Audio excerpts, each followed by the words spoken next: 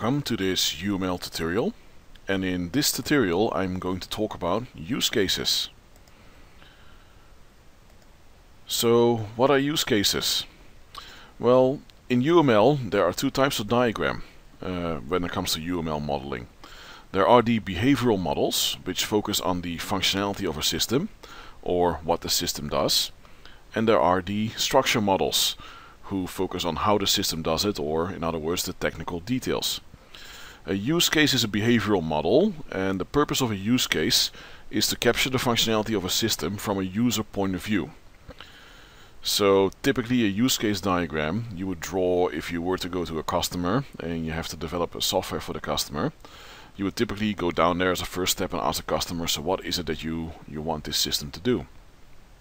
So the customer might tell you something like, I want my system to handle orders, and we want to send out a quotation, and we need to manage our customer account details, we must handle payments and things like that. So those are typically very functional things that a system needs to do, and they are very clearly described from a user point of view. The customer is really not that concerned with what happens internally in a system. So typically after such a meeting you would draw a use case diagram. So a use case diagram consists out of multiple use cases, and each use case represents the smallest unit of functionality. So typically if you have a feature that the system needs to do, if you cannot break that feature down into smaller features anymore, then you're pretty much on the right level. So yeah, it's typically a use case is typically a functionality of a system as seen from the user point of view. So if we are going to draw a use case diagram, we need to know what each symbol in the use case diagram means. So typically one of the symbols would be the actor symbol, drawn as a stick man. So the actor is a user who interacts with the features of the system. Could be a customer, could be a manager. Yeah, but whenever you define an actor, you do not define it as an individual but as a role. For example, you may have a manager named Fred who's interacting with the system, but you don't name the actor Fred. Why? Because Fred can be replaced and another manager can take his place. What is more important that you state the actor is the manager, because the manager interacts with the system regardless of who it is. Then there is the most important symbol, the use case, drawn as a circle. So a use case represents a feature of the system which is formulated as a goal that needs to be accomplished by the system. For example, is shown here, book flight. Then there is the association, which is simply a plain line. The association defines relationships between elements, typically between the actor and the use case, for example, to indicate there is an interaction going on between the two. There are some further refinements of relationships, the include, extend, and the generalization. So the include relationship is used to indicate that one use case depends on the other. In the example I'll be using later, a user needs to log in before they can order food. So order food has a include relationship with login. Why? Because login has to happen first. The extend relationship can be used in two situations, either when one use case is optional, or if one use case is a specific version of another case. Later I will be demonstrating that based on a payment example. I mean, you can make payment for a meal, but there are two ways to do it. You can either do it via credit card or PayPal. So credit card payment and PayPal payment are essentially two refinements of making payment, and thus the extend relationship. Lastly, there's a generalization, and very simply put, you draw a generalization between two elements if one is a more generic version of the other, which I will later demonstrate in an example. Okay, so what am I gonna do in this video? I'm going to draw a use case diagram in Eclipse, and Eclipse has the Papyrus plugin installed in order to draw UML models. And I'm going to do that based on the following scenario. A customer is able to order meals online. They need to log in with their account in a web application. After logging in, they can order the meal. Payment can be made by credit card and PayPal, as I mentioned earlier. Okay, so without further ado, let me just keep this slide open so I can peek. Let's go into Eclipse. So this is Eclipse Luna with the Papyrus plugin installed. So first thing I'm going to do is I'm going to create a Papyrus plugin, a Papyrus project,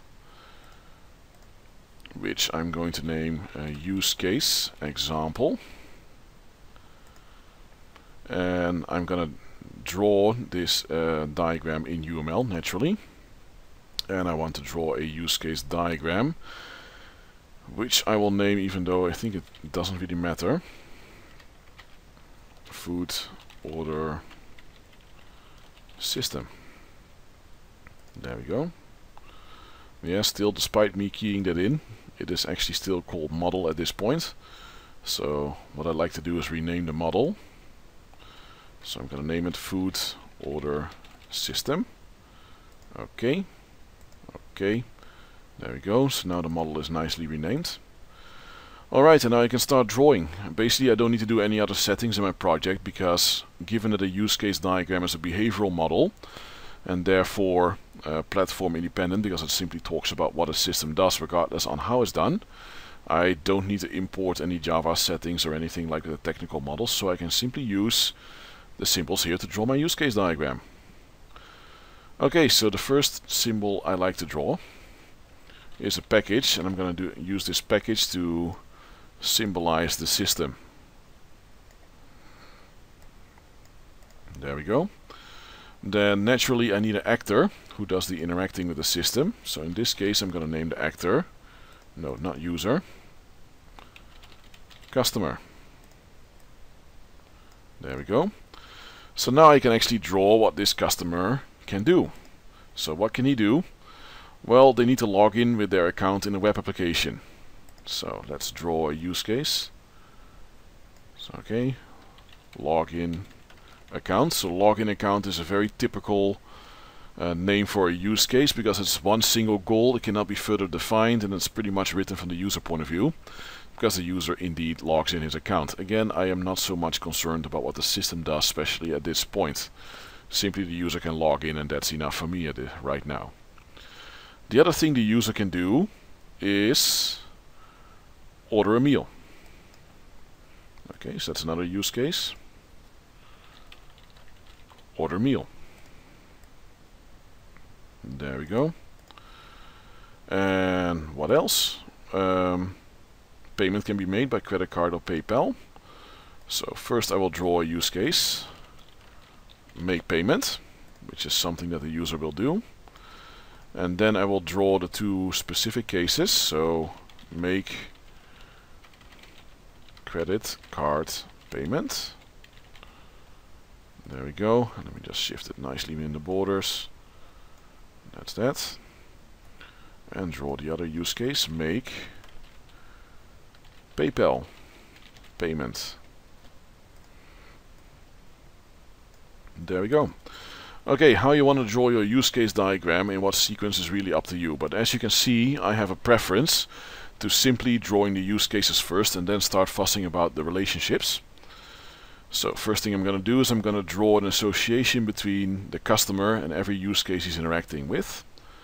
So, okay, the customer logs in the account, so click on customer, click on login account. Then a description will appear, a customer login account. Okay, makes perfect sense, so I know that I'm on the right track. Then click on customer again, click on order meal. So a customer order a meal, also makes sense. Then lastly, the customer can make a payment, so a customer make payment. I mean, as you can see, these descriptions actually make sense from a language point of view. So even though it's not foolproof, it is one way you can use to validate that you're on the right track. So what else have we do? Well, I mentioned that login is compulsory before a meal can be ordered. So in that case I need to draw a include relationship. So order meal includes login account, meaning login account has to happen first. And like I said just now as well, the credit card payment and the PayPal payment are specific versions of making payment. Thus we can use an extends relationship here. So where the include is pointing towards the compulsory one, the extends will point towards the more general case. So make credit card payment is an extension of making payment. And making PayPal payment is an extension of making payment as well. So there we go. Lastly, what I want to show is the generalization. So say if I have multiple types of users, right, for this system. So just now I drew a customer, but for example a manager may need to log in as well. So let's draw the manager.